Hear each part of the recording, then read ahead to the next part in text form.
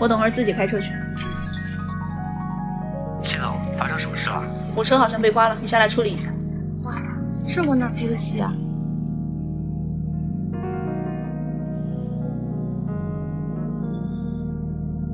戴戴，七七，我还以为是车主来了找我赔钱呢。毕业这么多年没见，没想到在这儿碰上你。我是来这面试的，结果把人家车刮了，这车这么贵，我往哪赔得起？要不这样，你先上去，我帮你打掩护。这不太好吧？没事儿，反正这附近也没有监控，没人知道的。行吧，谢谢你啊，七七。我面试快迟到了，要不你帮我把车停一下？行。干什么呢？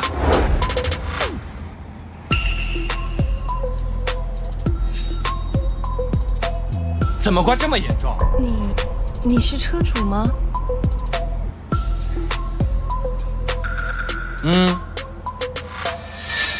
是他刮了你的车就想跑。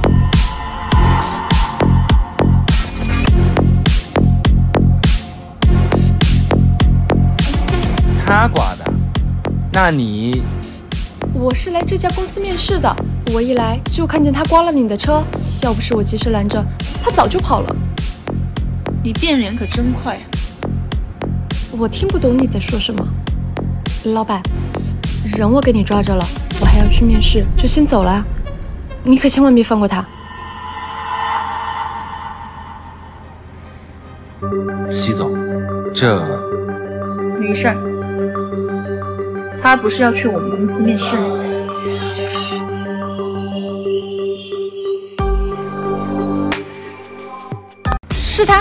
是他刮了你的车就想跑。没事儿，他不是要去我们公司面试吗？哎，杨经理，你看一下这个文件。经理。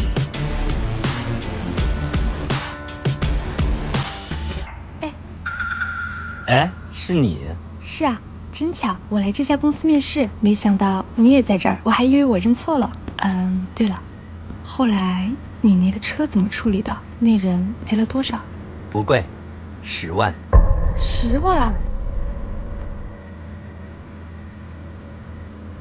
说到这个事儿，我还得感谢你。那附近有没监控？要不是你指证，我还不知道找谁说理儿去呢。应该的，应该的。我就是看不惯那些没有责任心的人，就是面试差点迟到了。哦，这么说来的话，我还算欠你个人情了。以后你有什么事儿，尽管开口。哎呀，不用不用，举手之劳嘛。哎，要不这样，刚好你来我们公司面试，我向我们董事长举荐。这不太好吧？跟我走吧。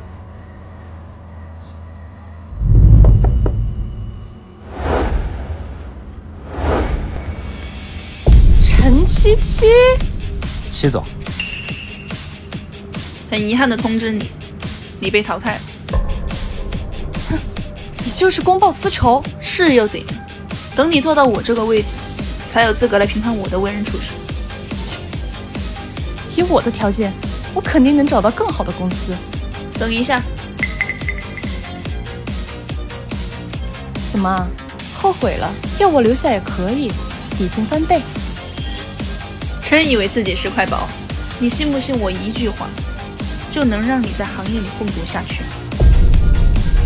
我只是想告诉你，你刮的车是我的，维修费10万，该赔的还是得赔。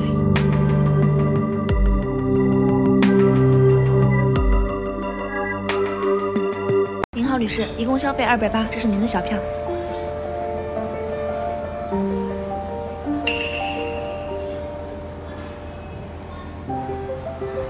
不好意思啊，我今天换了个包，我的手机和钱包都在那个包里面啊。这样吧，一会儿有人来接我，我到时候再结账好吗？嗯，好。好什么好啊？经理，这年头手机和钱包都没带，这明显吃霸王餐来了。到时候你来赔这一顿啊？是这样的，我今天着急出门，换了个包，手机和钱包都在那个包里面，我是真忘了带钱了。名牌包，名牌衣服，你就靠这一身骗吃骗喝的？你要实在不相信，我把包压这儿。你这包怕不是个假货吧？说不定还抵不上这一顿。经理，这位女士也不像是18王餐。她不像我像啊，轮得到你插嘴？要不这样，你把手机借我，我立马让人把钱送过来。想借手机啊？可以啊。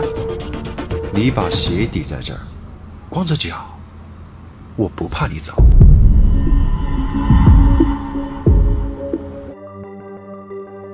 你别太过分了。怎么，面子挂不住？你都出门吃霸王餐了，还知道要脸啊？经理，您就别为难这位女士。我怎么为难她了？吃饭给钱，天经地义。倒是一直在帮她说话，怎么胳膊肘往外拐？信不信我开除你？行了，我脱。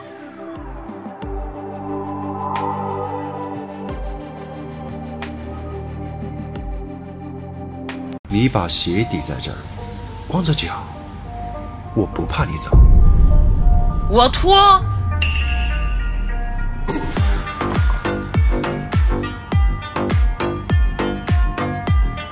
现在手机可以借我了吧？手机给他。女士，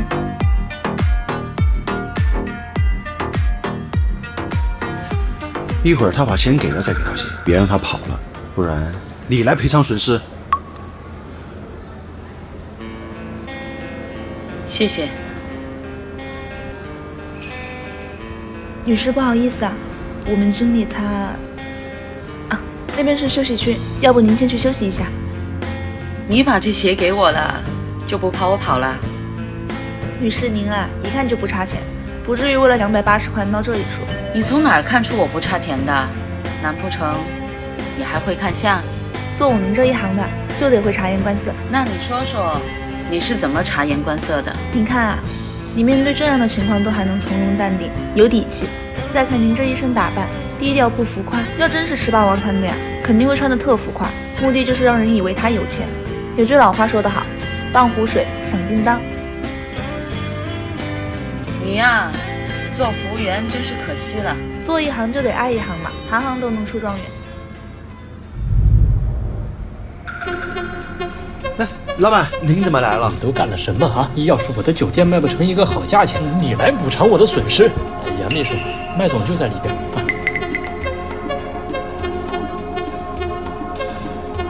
麦总，您的钱包。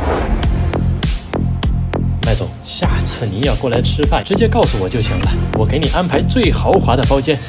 老板，这……麦总已经买下了我们酒店，从今天起，他就是你的老板。从今天起，你已经不再是这儿的经理了，他才是。我，麦总，是我有眼不识泰山，您再给次机会吧。看来你到现在还不知道自己错在哪儿了。你要机会，可以。那你以后光着脚服务客人，敢吗？麦总，我这是一服务员，您让我做经理不合适吧？你不是说做一行就得爱一行，行行出状元吗？你就是那个状元。